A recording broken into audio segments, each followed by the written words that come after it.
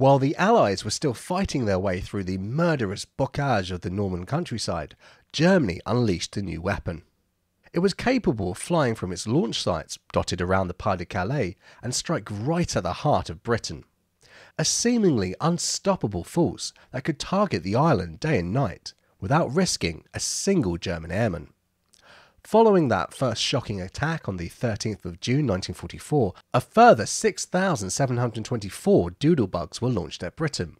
Of these, around 35% made it to the capital, one of which narrowly missed killing my grandfather.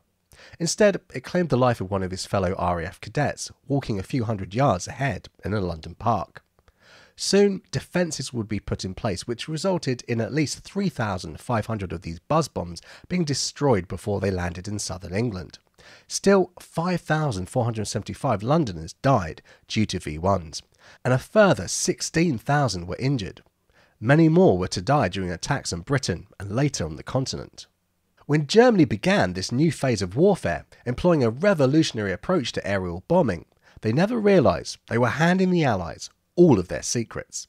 Soon, they may be on the receiving end of their very own vengeance weapons. The German Fiesler Fi-103 V-1 flying bomb, without a doubt a groundbreaking weapon, introduced a new level of terror to the home front. Due to its distinctive sound, the V-1 soon gained the nickname Doodlebug or Buzz Bomb. This was down to the pulse jet engine with which the early cruise missile was equipped. Given enough fuel, the flying bomb could easily reach London and its true target, ordinary citizens on the ground. Civilians soon learned that all was well when the purr of the doodlebug could be heard. When the engine cut out, it was time to find shelter, and quick. There is no doubt that the V-1 changed the dynamics of warfare, allowing the Germans to strike at long range without risking the lives of their crews. Naturally, this significant development in military technology inevitably caught the attention of the British and American forces.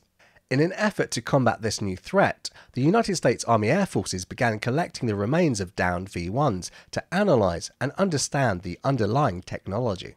There was a lot of wreckage to choose from. Recognising the potential of this powerful weapon, the USAAF tasked Republic Aviation with the development of an American version of the German missile. This led to the creation of the Jet Bomb 2 or JB-2, which closely resembled the German V-1, with only a few minor differences.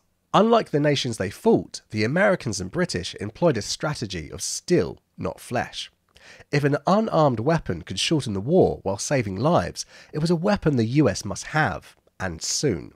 Keen to capitalise on this new technology, the USAAF placed an order for 1,000 JB-2s in August 1944, even before the reverse-engineered design was completed.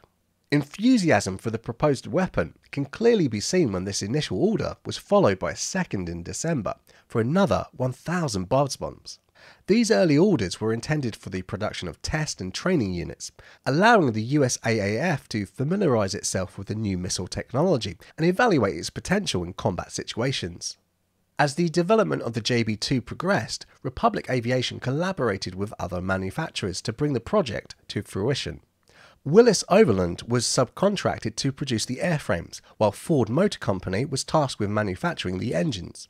This collaboration aimed to expedite the production process, ensuring that the United States would be able to leverage this powerful weapon as quickly as possible.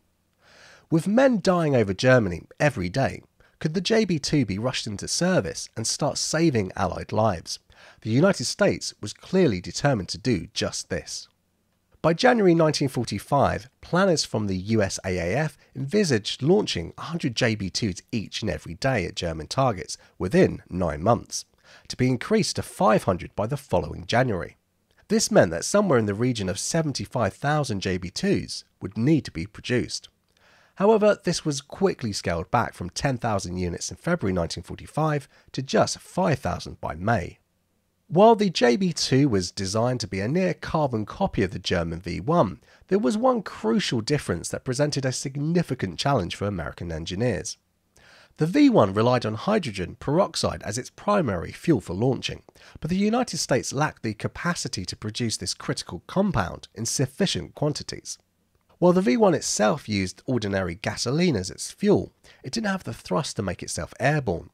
The engine actually worked while the V-1 was stationary, not requiring air to be forced into it like a conventional jet engine. The JB-2, its American doppelganger, had the same issue. This limitation forced American engineers to explore alternative methods to get the JB-2 airborne. As a result, the US turned to the T-10 booster rockets as a substitute for the hydrogen peroxide-based propulsion systems. While this solution made the JB-2 viable, it also meant that the American Doodlebug was not quite ready for operational deployment during the war. It did, however, undergo extensive testing before the final surrender of the Japanese in 1945. The real question is, how would the USAAF have used this weapon? Ultimately, the JB-2 demonstrated a change in American strategic bombing doctrine, something that had already been shown with LeMay's campaign over Japan and later the use of the atomic bomb. The reality is that the JB-2 was essentially the American cousin of the V-1, itself an unguided primitive cruise missile.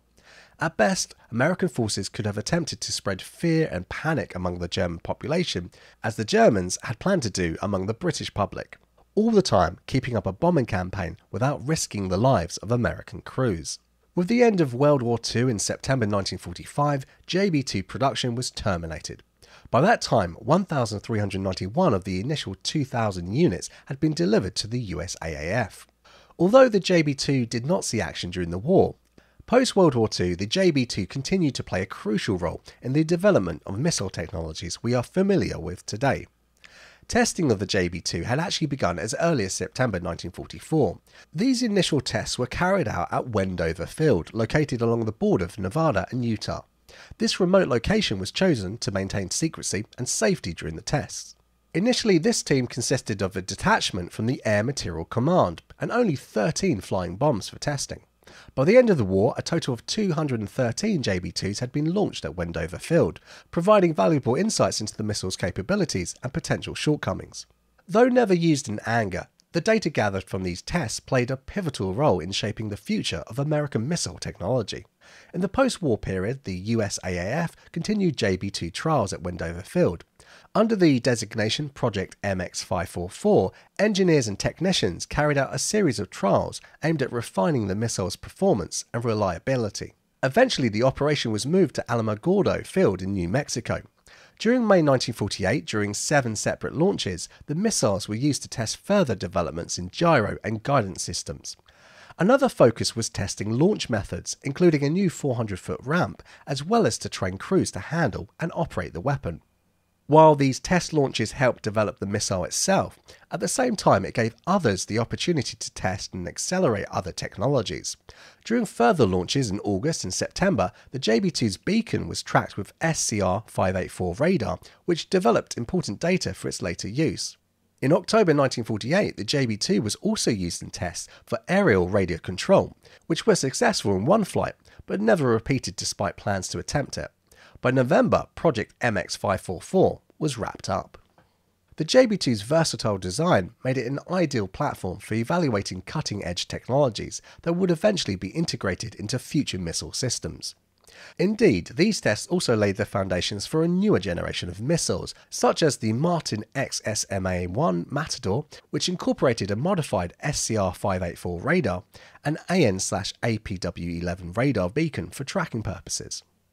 These trials conducted with the JB-2 helped to shape the trajectory of missile technology in the United States, paving the way for innovations that would have a lasting impact on the field of military aviation. The JB-2, however, had not only undergone testing by the Air Material Command.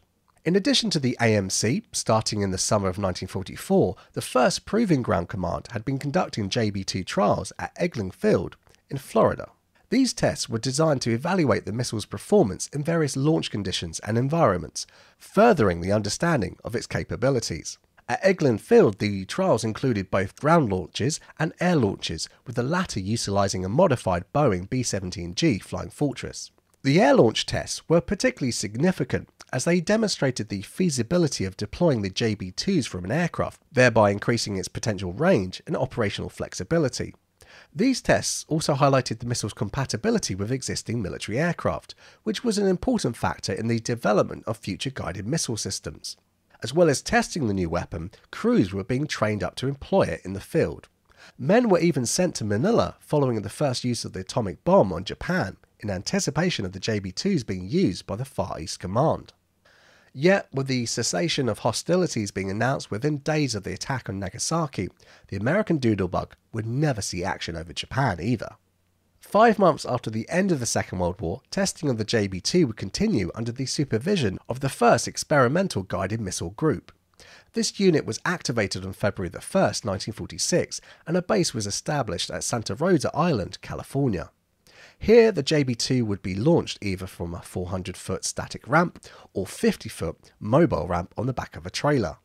The next year, in February and March, the JB-2 program even reached the cold climates of Alaska, where a cold weather detachment tested the missile at Ladfield Air Force Base in 1947. These trials were aimed at determining the JB-2's performance and reliability under extreme cold conditions. The tests proved that, with minor modifications, the JB-2 could indeed be operated effectively in cold temperatures, further expanding its potential applications and reinforcing its status as a versatile and adaptable weapon system. The 1st Experimental Guided Missile Group would also conduct 9 aerial launches in October 1947. This involved a B-17G carrying 2 JB-2s, shadowed by a B-25 Mitchell to capture photographic evidence, as well as being on hand to perform air-sea rescue overwatch. The entire launch would be commanded and observed from aboard a B-29 also in tow, as well as a pair of P-80s. These fighters were there to shoot down any wayward missiles, as well as ending the tests when the JB-2s came within 10 miles of the shore. The focus of the tests being carried out on the JB-2 changed by the summer of 1948. At this point, the 1st Experimental Air Service Squadron began experimenting with radio links, which would enable an air-launched missile to be controlled. The aircraft used for these air launches also changed, as the older B-17 was replaced with the B-29. Testing continued throughout 1948 and into 1949, including air and ground launches. While the former were clearly informative to other projects, such as the Bell GAM-63 Rascal supersonic air-to-surface missile, it was becoming clear that the end of the road was in sight for the JB-2. As the US military continued to explore new missile technologies and develop more advanced weapon systems, the JB-2 found a new life as a target and training tool. This versatile flying bomb, which had already contributed significantly to the evolution of guided missile technology, would now help in the development and evaluation of other military systems and equipment.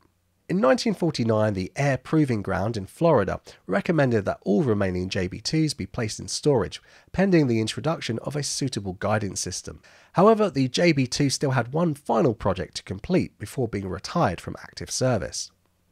The missile, with its roots in Nazi Germany, was used as an air target for F-80 pilots testing the new A-1C gun sight. This was an advanced targeting system designed to improve the accuracy and effectiveness of airborne weapons. By using the JB-2 as a target, the US military could simulate realistic combat scenarios and gather valuable data on the performance of the A-1C gun sight. In this very important role, the JB-2 replaced the aging QB-17 drone, offering a more cost-effective and accessible target for the testing program. Throughout the early part of 1950, the JB-2 continued to serve as a target for trials with the new Lockheed F-94 Starfire, a development of the T-33 Shooting Star. These tests allowed pilots to hone their skills and evaluate the capabilities of the F-94, an all-weather interceptor. The JB-2, with its high speed and low altitude flight characteristics, provided an ideal target for these trials, simulating the challenging conditions that pilots might face in real combat situations. With the JB-2's influence beginning to wane, the 3 B-29s assigned to the 1st Guided Missile Squadrons were called up for Korean War duties in August 1950 and flown to San Antonio for refurbishment. Although plans were in place to modify B-17s for further testing with the Lark surface-to-air missile, these conversions never took place. It seems that the rapid development of new technologies and changing priorities within the US military meant that the JB-2 was no longer the focus of these experimental programs.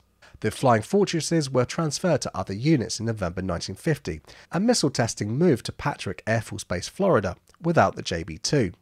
This marked the end of the JB-2's active service, as the once pioneering missile was gradually replaced by more advanced systems and newer technologies. By 1951, the JB-2's era was over. The The Ryan XQ-2 Firebeam, a jet-powered target drone, had made its first flight and was poised to take over the role previously held by the American buzz bombs. Although the JB-2's operational life came to an end, its legacy lived on through the valuable contributions it made to the development of guided missile technology, air defense systems, and pilot training. The JB-2's influence can still be seen in modern missiles and aircraft that have been evolved from the lessons learned during its testing and evaluation programs. In this way, the JB-2 played a crucial role in shaping the future of military aviation. If you found this video helpful, please do give it a like to help it spread to more people, and let me know in the comments, had you heard about the JB-2 before? But before you head off, check out this video on screen about another interesting bomb, this time from the British. It's a good one.